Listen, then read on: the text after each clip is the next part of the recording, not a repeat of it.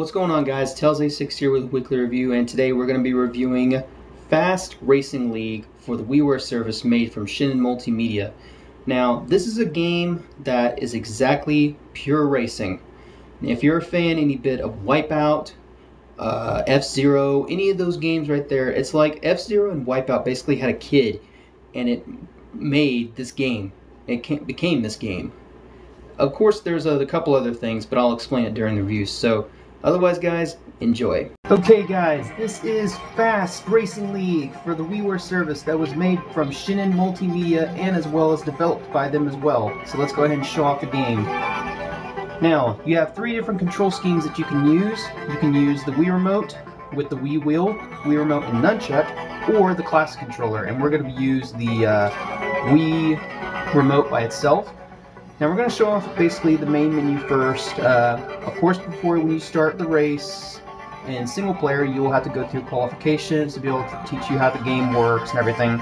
You have single player where you take on 3 different difficulties. Multiplayer with split screen that is in 16:9 widescreen. So if you love widescreen games, you're going to love this because it's great for split screening. You have unlockables for all your unlockable items, and then your jukebox. When you beat the entire game, you'll be able to listen to soundtracks. So let's go ahead and take a look at some single player.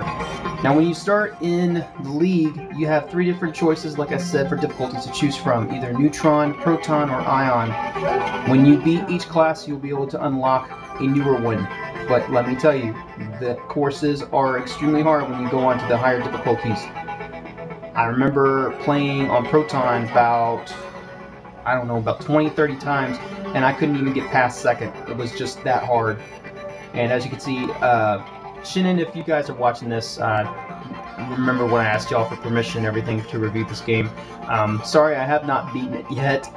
Like I said, I mean, the game is just that hard, and I envy y'all for making this game for as hard as y'all made it.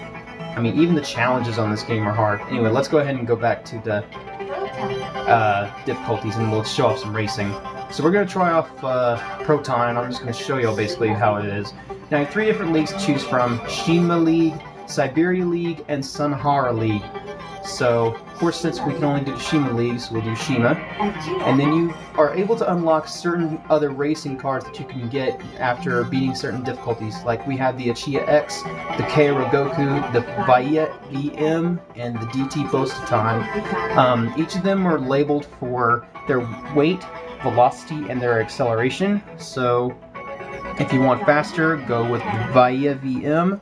If you want more sturdy, go with the DT Bostaton. So we're going to do the Via VM. And you can also change the colors of them as well. But this is how basically the game looks. And it's beautiful. It is really beautiful how they were able to make the graphics look on this. And just like in a racing game, you can use the 2 button to start and get you an extra boost. Now controls are simple. Using the 2 button to speed up, the 1 for brake, and if you're using the Wii motion controls, all you do is just move with the motion. Now you'll run across these pellets. You will want to grab as many of these as you can to use for later portions. You could be able to change the shield from black or white. When you go over that shield, you have to be that certain color to be able to either gain a boost or you'll slow down, as you can see right there. And as well as taking power jumps and more often. When you get 5 pellets, you will gain a boost. You can use that boost whenever you want, at any time. Just make sure that you do have an extra pellet ahead of time in the later stages, because you will need to in some stages where there's like 4 or 5 of these platforms that you have to change colors on. Now you'll go everywhere. You'll go upside down, you'll do loops, you'll do everything. You'll do huge jumps and everything in this game, so it's very fast paced. Now at first, when you start on the very first difficulty, I will say that it didn't feel that fast.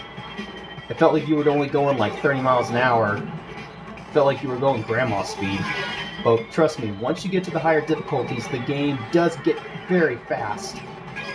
And this game is running at 60 frames per second, so that's pretty impressive actually for a Wiiware title that's only $10. Now, I do have some common complaints. With the 1 button, you are able to use a drift. This drift, or so-called slide, what they call it, does not work terribly well in certain courses. Now, I mean, you have 36 courses all together in this entire game, including with the 3 difficulties and in challenge modes, which I'm going to show off next.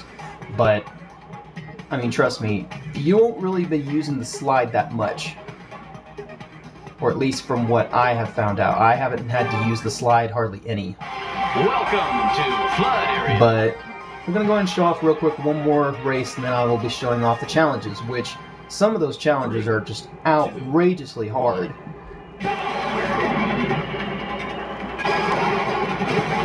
We're going to see if I can top first in this one. You are 2 seconds ahead. As you can see, you have an announcer that'll tell you, like, hey, you're 2 seconds ahead, or you're 5 seconds ahead, or you're 2 seconds behind, 5 seconds behind, anything like that. So he can kind of be a little bit annoying at times, but not always. And there's a part where you can go upside down. Like I said, you can go upside down, you can do like loops, you can do tons of stuff. There's even one portion in the challenge mode that I'll show off where you have to leap over this mountain, and you have to not even touch it. You have to go like over 500-600 yards to be able to reach your achievement. And it's pretty awesome because, I mean, if you choose a certain car, you're going to guarantee not getting past it. But each course has 3 laps, and each of the tracks are different, every single one of them. There's not one single one that looks the same. But I mean, there's some beautiful graphics in this game. I mean, you just look at that. I mean, for a Wiiware game, these almost look like PS3 graphics, which is, I would have to say, pretty impressive for nowadays on a Wiiware service. But one of the things that I don't like about the game is just 2 simple things, which was the slide technique that I told y'all, the so-called drift. I don't like it because you have to hold down while using a motion controller, if you're using the motion, both 2 and 1 at the same time while you're drifting, and I'll show it off real quick, but it doesn't work that well, and you'll end up crashing most of the time, and you'll fall behind like I am. So,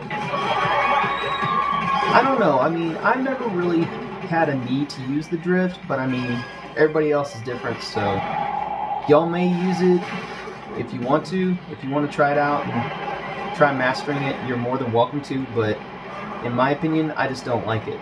The other thing I don't like is, this is of course being because of the Wiiware's download service limit, but I wish that this game would have online. I think that this would be like an F-Zero that we've been waiting for, or like a so-called Wipeout clone, basically, is what I would call it.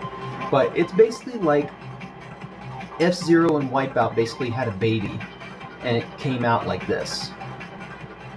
Yes, I know. I'm a weird asshole, ain't I? Anyway, that was some of the stages, so now let's go ahead and show off some challenges. So here we have the challenges. You have 3 different types of challenges you can choose from between either A, B, or C. So let's go ahead and show off some of the challenges in these. And we're going to just display what you have to do in some of them. Like this one says, reach the goal in under 13 seconds. That one wasn't that hard, actually. The reach the goal in under 12 seconds was actually very hard, but let's go ahead and show off the one that I was talking about before. This one is called Jump 595 Yards. Now, you can also change the color of your car if you wanted to. That's what that little bar up there, of course, is, if nobody knew about that. But you can change them to whatever color you want that's in that available selection. But anyway, let's go ahead and show off this challenge, and I'll just tell y'all basically what you have to do without doing that. I wasn't ready. So let's try that again.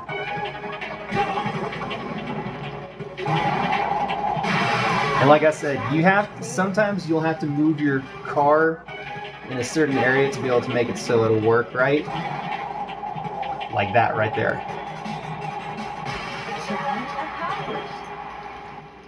So I get 603, and I got you a star for that. So now let's go ahead and show off, which is the one I want to show off. This one is fun. Reach the goal in 10 seconds.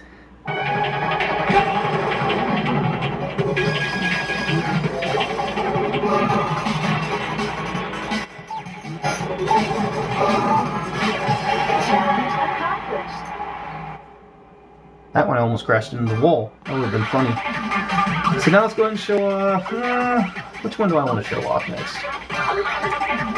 Which one of these is really fun? Collect 50 items in under 25 seconds. This one's is fun. This one you have to avoid all these tornadoes. And they will screw you up at times.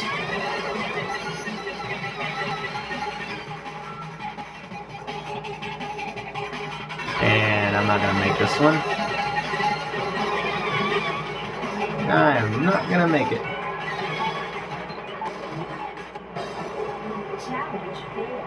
But some of them really get hard. Some of them are like really hard to do, but in a good kind of way. So if you're looking for a really fun game that is for $10, it's a pretty good game for $10. The only things I don't like I said, are there is no online, which I really wish there was, because it would have been an amazing game to play online.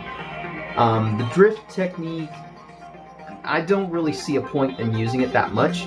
One other one that I would actually like to say is, I would have liked to see maybe some weapons in the game. Not like Mario Kart weapons or anything, maybe like a thing of missiles or something you could fire at your other racers that are way, way ahead, but not ones that would be like how like a blue shell is on Mario Kart or anything like that. Not one that'll take out the first enemy, but ones that'll help you rocket yourself up enough to be able to get at least past. I mean, just to make it kind of fair, but I mean, that's my opinion though. Anyway guys, this game gets a 9 out of 10 because it is a great game. It's definitely got a lot of replay value because, I mean, those challenges will make you want to go back and try to finish those stars and get all the stars in the game, which will make you unlock even more cars than you have right now. And as well as the jukebox, from what I heard, the soundtrack on this game is really amazing. The graphics, though, are the big part that really just surprised me, because I've looked at this the very first time. The screenshots on Nintendo Life were absolutely stunning. And I mean, it's a great game. So, guys, give it a try. And thank you, Shin'en Multimedia, for giving me the permission to review your game. So, guys, take care. Later.